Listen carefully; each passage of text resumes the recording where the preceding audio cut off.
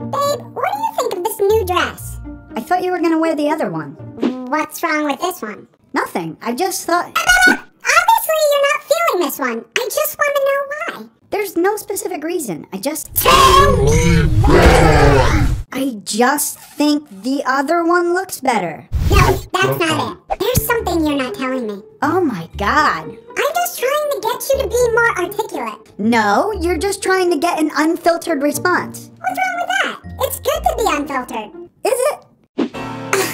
Excuse me, what is your problem? Can't you read the f***ing sign?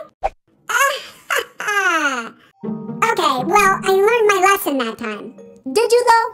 5, 6, 7, 8, 9, 10, 11. 11 items in the express line. Hello, what's wrong with you?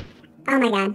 Yeah, and even worse than that is how you speak to my mom. You don't know how hard it is because you have such a fast metabolism. Well, actually, I struggled for a while with... No, you didn't. Anyway, would you believe I'm actually down to my ideal weight? Guess what it is? Ideal weight, let's see. 2.5 pounds including the urn? I'm kidding. Are you? No. Ken, I'm the one who has to cope with that woman's...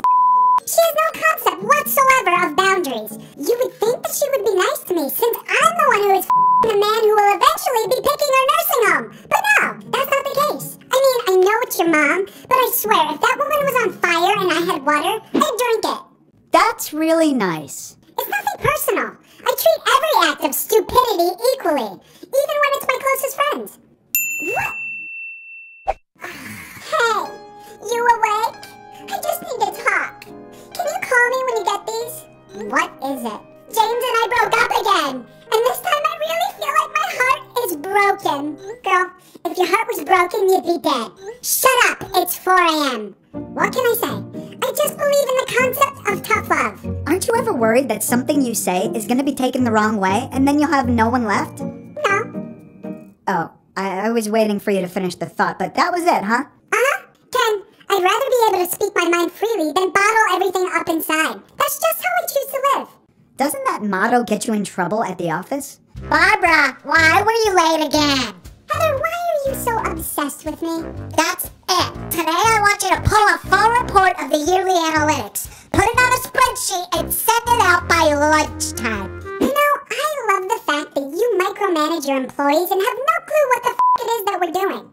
I wish I had that kind of free time. But you know what? I'm busy actually working. So I'm not wasting my time pulling any redundant reports for you this morning. And if you don't like it, then I guess you can fire me. So let me guess. You got fired again. No, actually, I got promoted. Really? No, I got fired.